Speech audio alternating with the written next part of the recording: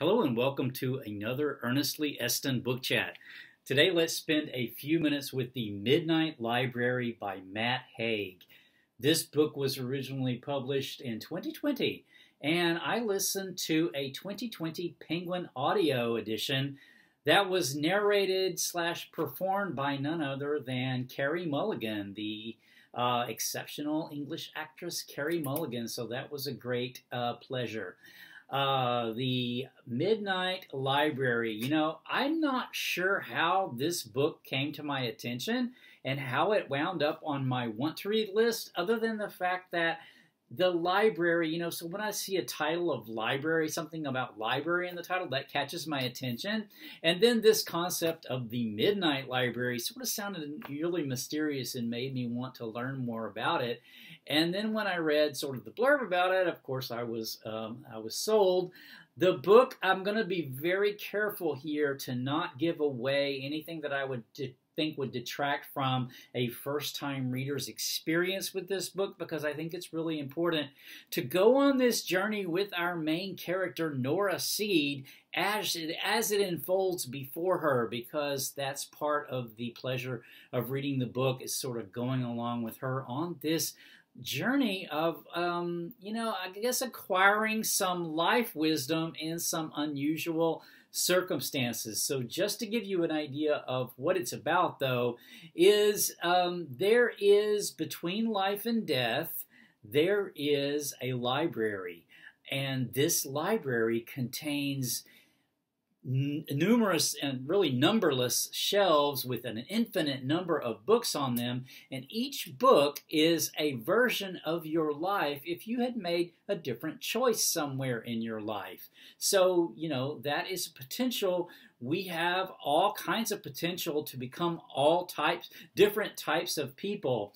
Anyway, our main character, Nora Seed, finds herself in the Midnight Library for reasons I won't explain here, and she gets the opportunity to open many of these books of her potential lives that are occurring in multiple, universes, parallel universes. So multiple versions of herself that she gets to explore in this way. So how I thought I would proceed with chatting about this book, though, is just to call out a few really sort of inspirational messages that I received while reading this book. This book is really about Nora's journey, and really her journey of not really figuring out the meaning of life so much as the meaningfulness of life. Maybe if that makes sense. So let's just talk about a few concepts in the book. The first one I want to talk about is a quote from the book. The quote is, "So long as there are still books on the shelf, you are never trapped.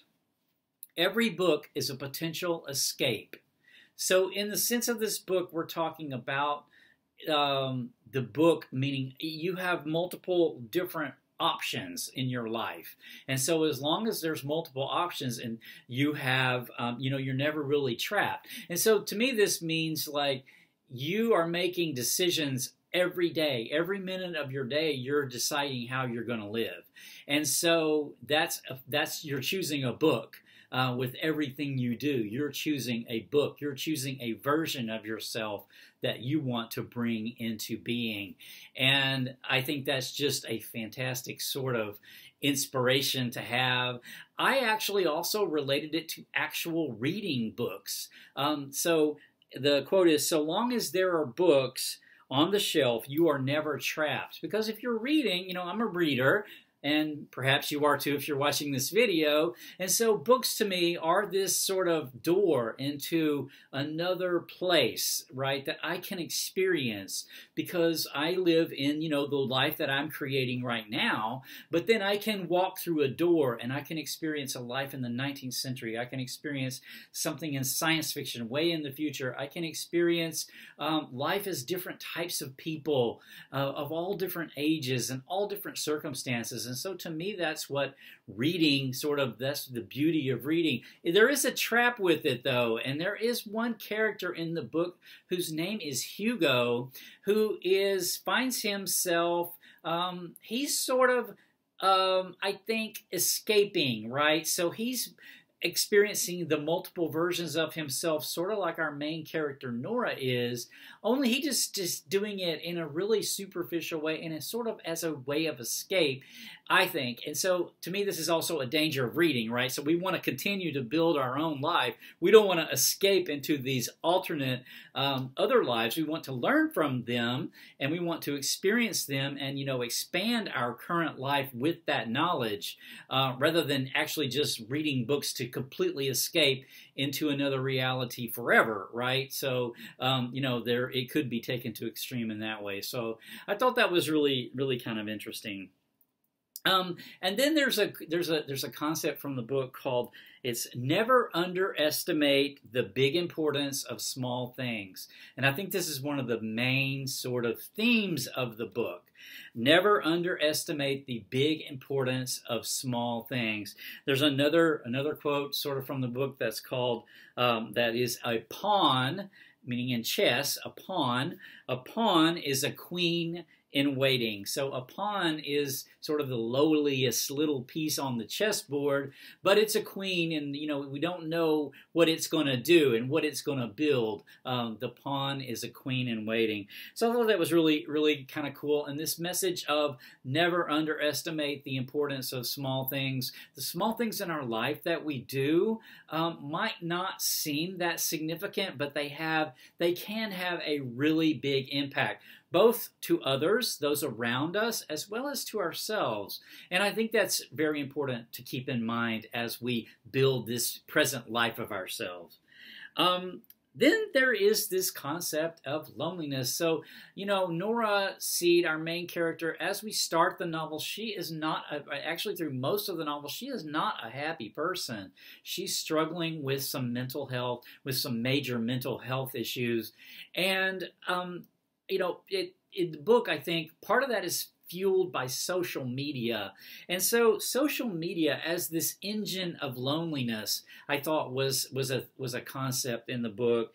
And this is really illustrated really well, I think, in one place in the book, where we find ourselves in an environment, it's sort of an Arctic desert environment where noise, there is no noise. And so any noise that you hear has significance.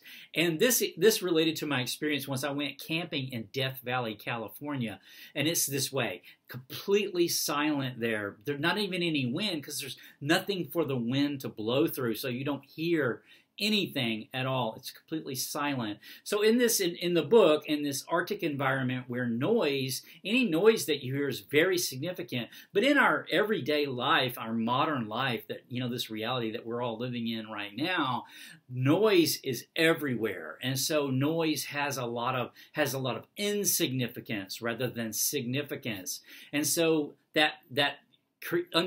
experiencing that silence as the main character did in this environment, as opposed to the noise that she was used to hearing. And part of that noise, meaningless noise, is social media and the abundance of information that we're bombarding ourselves with, and how that creates, what that does to our well-being, what that does to our mental state, our brains, and our sense of well-being, I think is very important. There's another sort of point about the small things. Never underestimate the importance of small things. There's a quote from the book at one point that says, she could plant a forest inside herself. So if you feel like you're an empty person, the thing to do would be to start planting a garden. These little things that you can do, they might not seem like big things, but you would eventually plant a forest, plant a garden, plant a forest within yourself, with doing small things that are meaningful to you, finding meaning in small things, finding meaning all around you, because it is ultimately all around you. And I thought that was just so cool.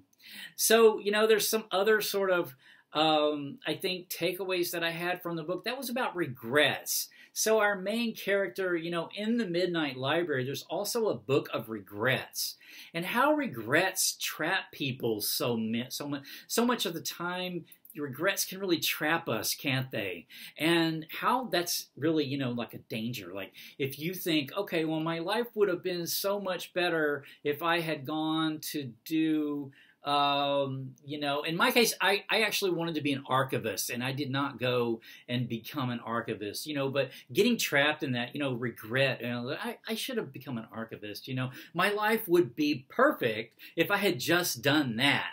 And I think that's a trap that we can fall into a lot of times, and our main character definitely fell into, which is to say, not only other people seem to have their lives all together and we don't, but the other trap is to say, if I had done this differently, or if I had done that differently, then I would be happy today. And the lesson is, of course, there is another quote from the book. I don't think I wrote that one down, but it's the concept of the quote is, you can choose your choices, but you can't choose the outcome.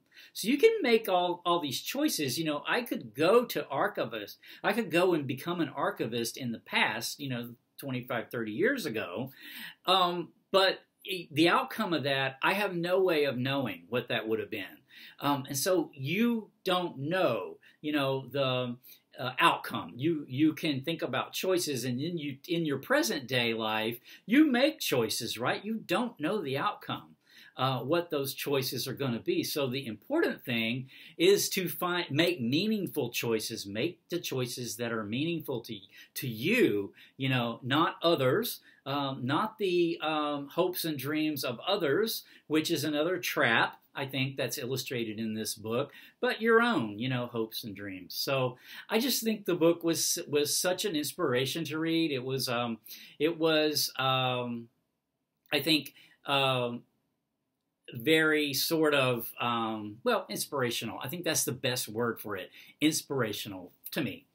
I think I will stop the chat with that. I did enjoy that, and I listened to this. I did enjoy the Carey Mulligan interpretation of our main character, Nora Seed. So enjoyed it very much. But my next chat is likely going to be History in English Words.